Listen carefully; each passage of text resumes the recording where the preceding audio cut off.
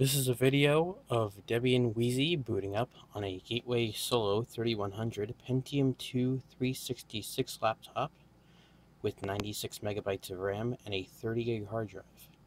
Also, an SMC 2335W Atheros-based 802.11b card, which supports WPA and subsequently WPA2 encryption via the WPA supplicant packages. I'm gonna just start it up here. So far, things that I've had to do to this were replace the old and crufty and sounding like rocks 25mm fan, which is supposed to cool Pentium 2. You can see everything seems to be working okay. I'm going to boot up into Linux 3.16. It's the latest kernel that you can get in Backports.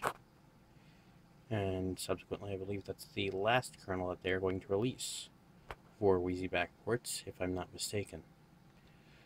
Well, for the moment at the very least. There's a couple messages here about not being able to find the sound. Uses the Magigraph 256AV's audio daughter chipset or sister chipset.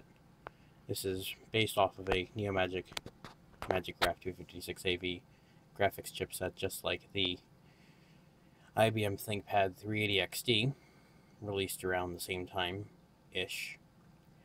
Uses PC66 RAM, has 32 megs soldered on board, and you have one SODIMM slot for a second stick of 64 megs at the at the most, supposedly. However, I have stuck a 128 meg stick that was a little too long to fit into the slot without being able to close the cover, and it works just fine. Okay, as you can see, we are now at the login prompt. I'm going to place my phone down here so I can log in. Boom. Keyboard is very, very nice on this thing. Pop Gabu on. And there we go. Now we have some informative things right there. The Wi-Fi card has a 2 megabit signal at 100% to the access point down here. Runs at 366 megahertz, but it registers as 0.4 gigahertz on the thing there. I'm not sure why that is. My IP address on the network, because DHCP, I want to know that. And you can see there, I have 88 megs available to me, of which 47% is used, I guess, or free, or something along those lines, and I've been up for 1 minute. The CPU temperature is rising. When it gets up to 60 degrees Celsius, the fan will turn back on, and it does not turn back off until the temperature has lowered to a specific point. Using the 686 PII kernel and all of that other nice stuff there. This little informative dialog bar at the bottom is called Byobu, BYOBU, and it used to use Screen as a backend, but now uses Tmux as its backend. Alright, I'm going to place this down here, and I'm going to do get install and my password. We're going to install Screen Fetch.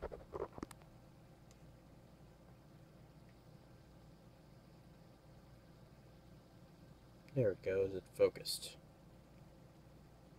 Yes.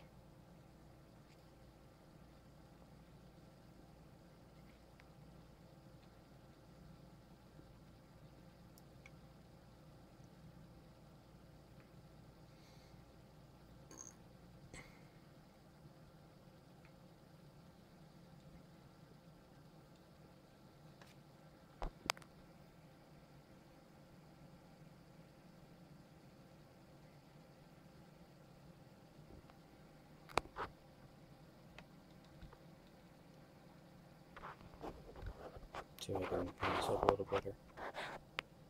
Yep, there we go.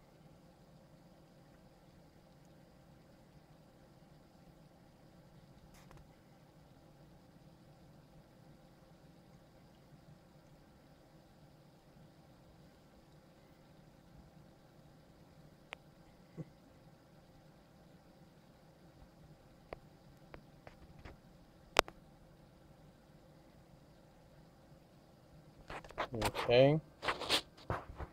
Into here so I can type.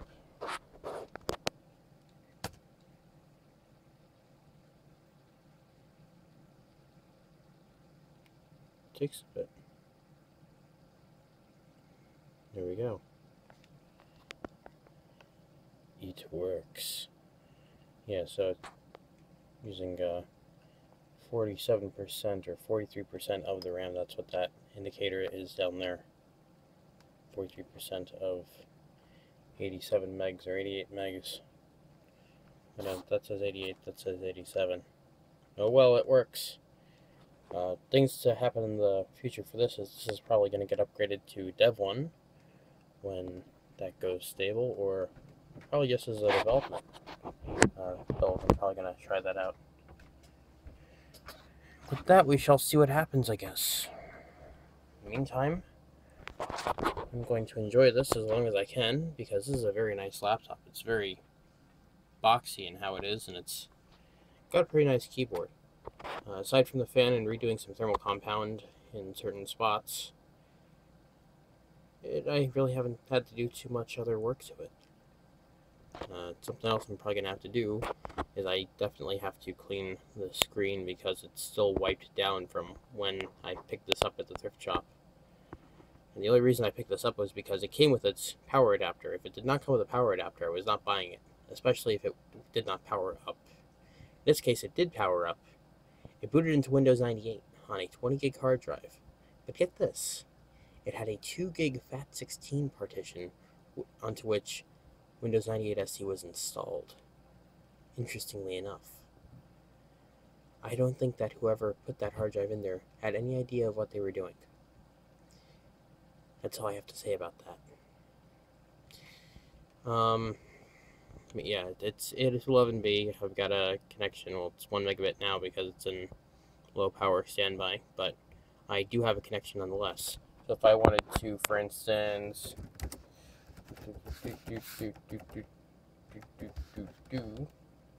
pop in SSH to the Ultra 10, pop in my password, and do screen fetch there. Oh, hello.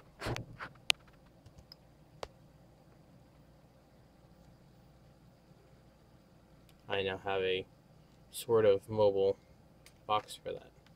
The only problem is that the battery is dead and it needs to be repacked, or I need to find a replacement for it, if I will ever find a replacement for it, or some other means of powering this as a mobile device or mobile unit. It's very nice though. For a Pentium 2 laptop, it's nice. It's quite thin for its age. This came out around 1998, 1999, and it's pretty good. 800 by 600 panel. It looks to be TFT. It doesn't seem to be passive matrix in any sort, so this was obviously pretty expensive, I would say. And what can I say? It works.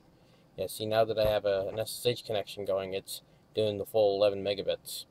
And with this running at 11 megabits, it does not seem to bring down the network speed at all over Wi-Fi with this connected. So I have heard in the past that with certain access points this can happen. However, with the current one that I have up here, which is a Linksys E1200 running Tomato, which I've been trying out for more or less of a week, and have recently switched it from having two separate access points to having one single access point SSID across the two, with the same encryption, same wireless settings, all that sort of stuff.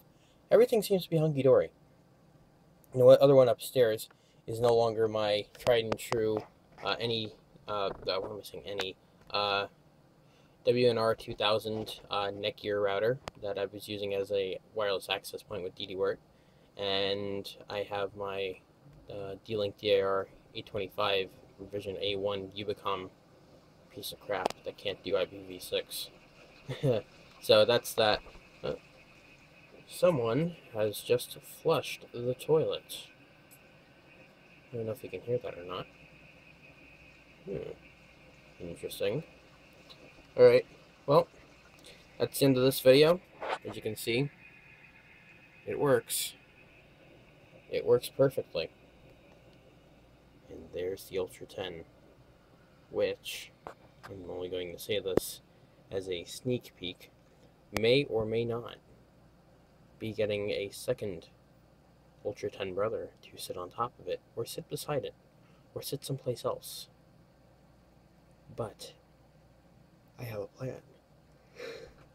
And I'm trying to carry out this plan best I can with the money I have. Or the money I'm getting, at the very least. We shall see. Until then, I wish all of you a happy 4th of July, tomorrow, the 4th. And hopefully, no one gets hurt, messing around with fireworks, and hopefully that everybody that watches this video has at least enough common sense to... Ooh. We seem to have reached 60 degrees Celsius. But hopefully everybody watching this video has the common sense to practice the safe use of fireworks, or is around a licensed and trusted pyrotechnic before you set any fireworks off. With that, I bid thee adieu. Have a good one, guys. Have a great 4th for those of my for those of my viewers in the United States.